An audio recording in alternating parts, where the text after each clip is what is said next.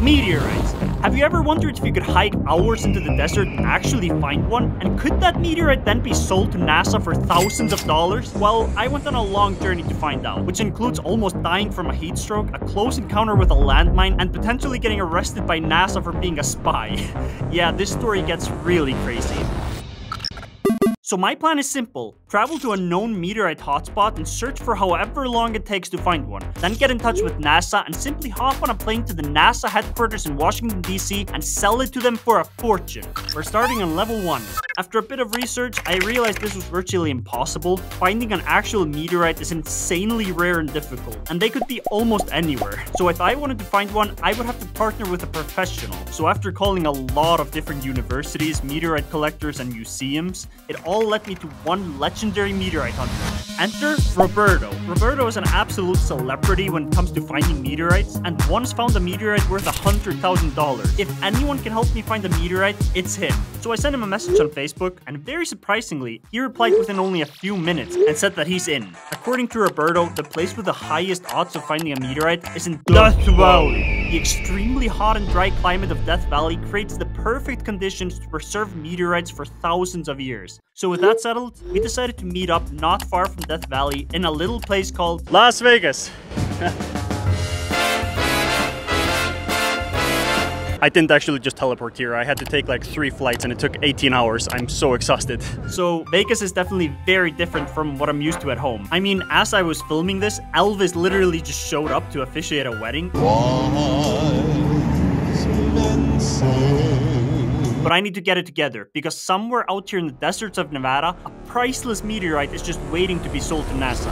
I have to pick up Roberto from the airport in like right now, so let's go. This is the first time I've ever flown someone out for a video, which is super cool. But Roberto needs to be back home in 2 days from now, so we have a very small window to actually find this meteorite. What's up, man? How's it going, Roberto? Yes. What do you think of my outfit? Yeah, you look the part. I had no idea how we were gonna pull this off, so we decided to stop at IHOP to go over the plan. Also, I just wanted pancakes, let's be real.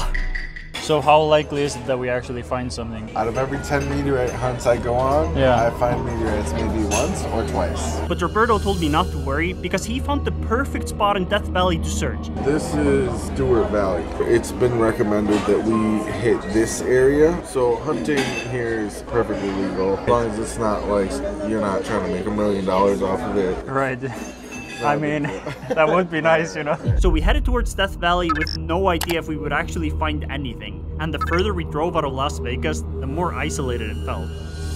We're officially without service. There's no internet or anything.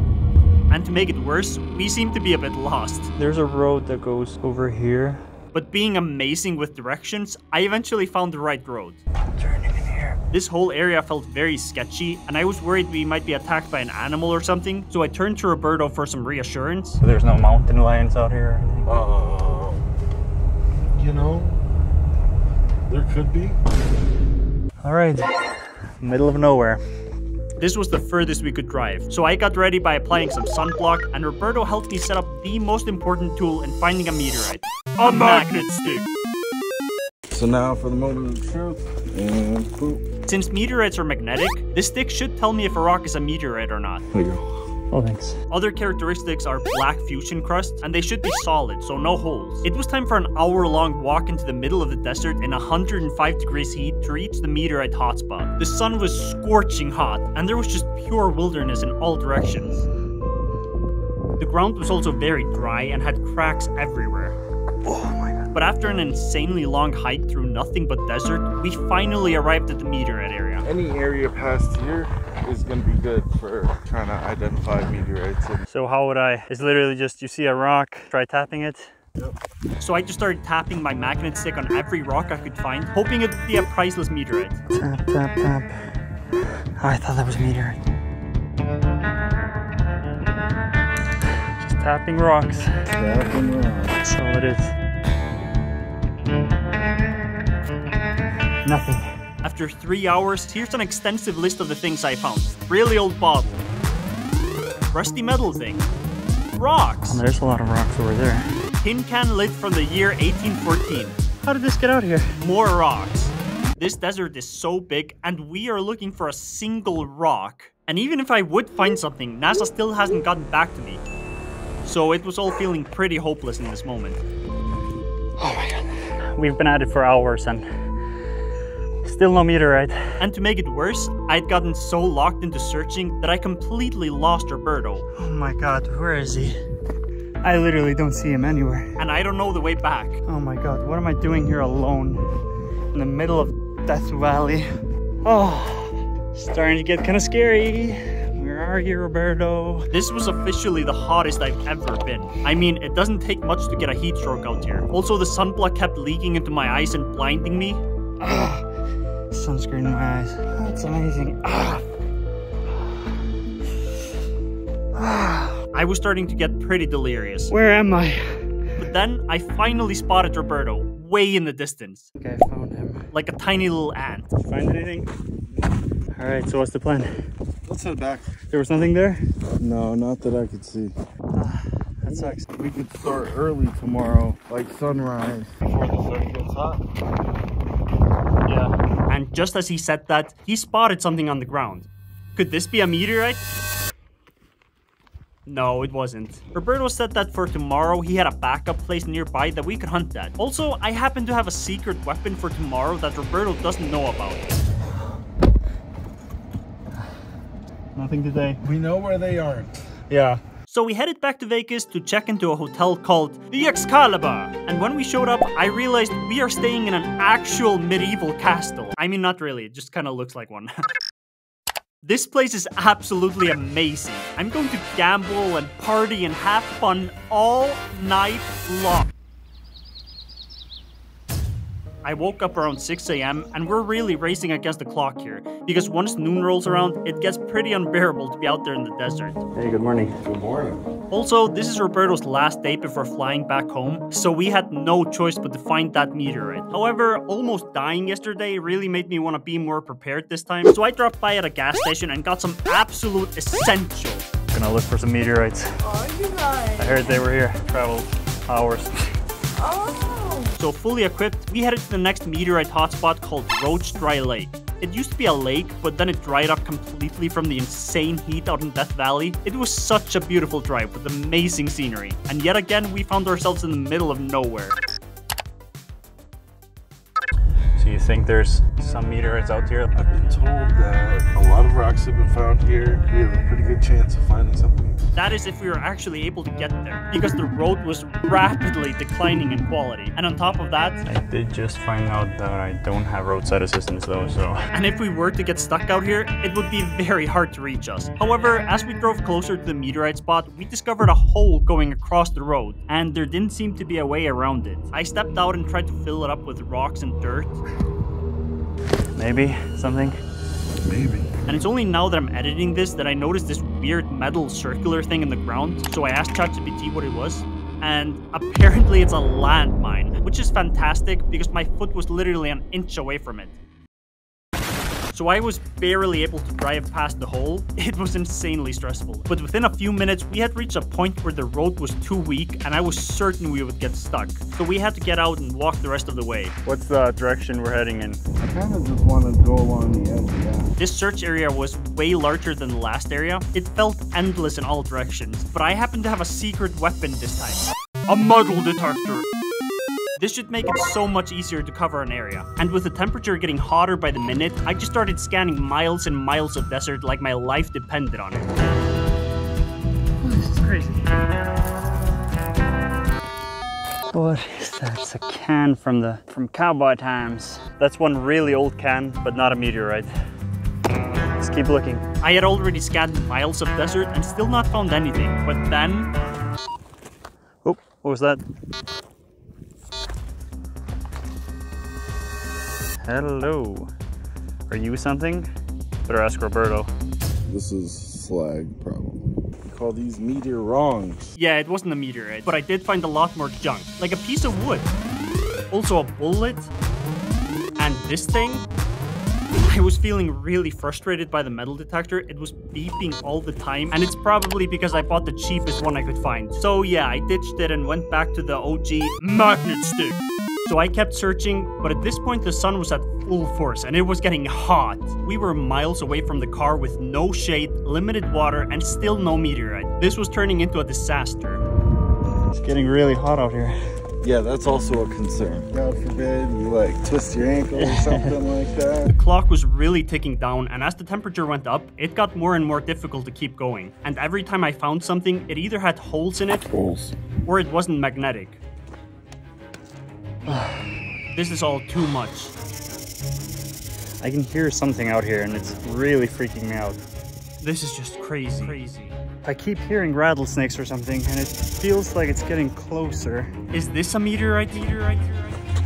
Yeah, bubbles. So thirsty. This has to be a meteorite. Help! Oh, that helps. Wow. Where am I? What am I doing out here? That's a really good question, and I started wondering why Roberto even agreed to this. That's when he told me that it all started with his friend gifting him his first meteorite a few years back, and after that he just fell in love with meteorites. Hearing this really motivated me to keep going, so we quickly came up with a new plan. So I think the best course of action is to keep hunting this way. And we decided to give it one last push before heading back. There had to be a meteorite out here somewhere. Sounds good. And after searching for only a few minutes, I heard Roberto yelling something. Oh, really? So I just sprinted to him.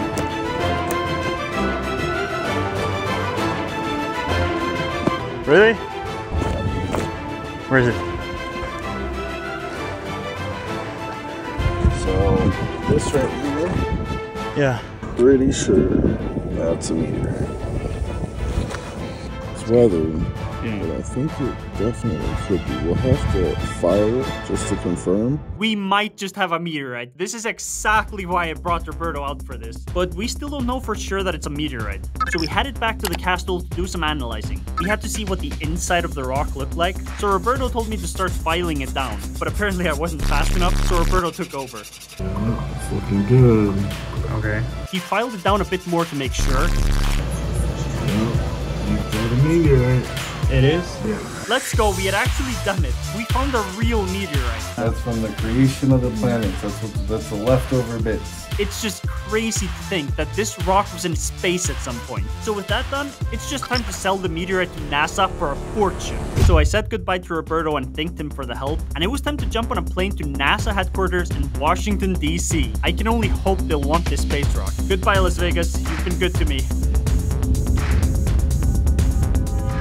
I just arrived in Washington, D.C., and it's time to sell this meteorite for a fortune. However, it's 4 a.m. in the morning, so I think I'm just gonna leave the airport, jump into an Uber, drive to a motel, check in,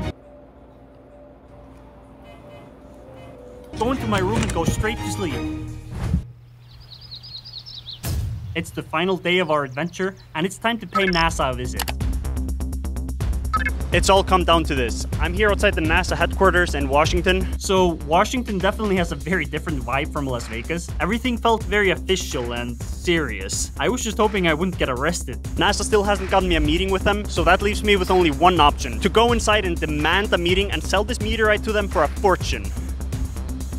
First, I just want to say that I have a dream of reaching 100,000 subscribers this year. I would be insanely grateful if you would help me out and subscribe. We are officially inside. I have successfully breached NASA. So I scouted the area and I didn't really see a reception, only the security guards. So I reluctantly walked up to them. Hey, how are you? I'm just wondering, is this the reception? Yes. Okay, is there like a meteorite specialist in the building somewhere? Meteorite specialist. Yeah, I actually have this like super cool meteorite that I'm trying to have a look at. So it's an actual meteorite found it in the desert in Nevada. Really? I don't know if we got any scientists walking around. Is there no way to talk to someone? Because we're leaving today. Like I said, I don't know who's in the building. That's the only problem. And there's no way to find out or anything. I was in a bad situation here, but I had one idea that might work. I mean, if you don't mind me asking anyone who walks in, you know. That's up to you to answer your question. Right. Well, I had no time to spare. I mean, sorry. Oh, okay. Yeah. That's how they are. This wasn't a good start, but I was completely out of options. Do you work at NASA? Yes, I do. Okay, I'm just, I have this meteorite. Are you interested in those at all?